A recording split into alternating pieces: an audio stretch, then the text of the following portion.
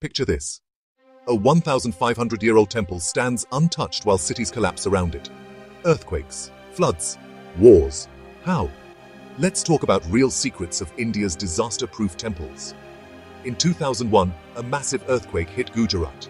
Over 20,000 lives lost. But some ancient temples, still standing. Scientists say it's not magic, it's genius design. For example, the Hanging Temple in China, clinging to a cliff for 1,500 years.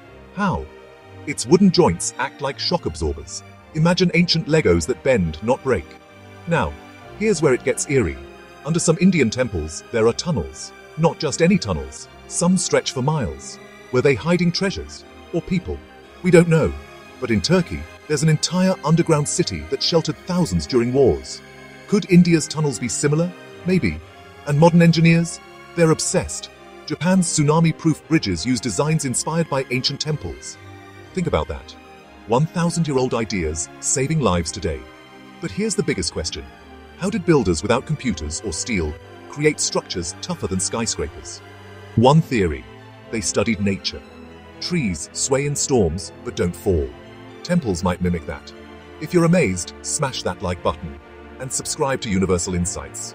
Next week, we explore a temple vault that's never been opened. What's inside? You won't want to miss it.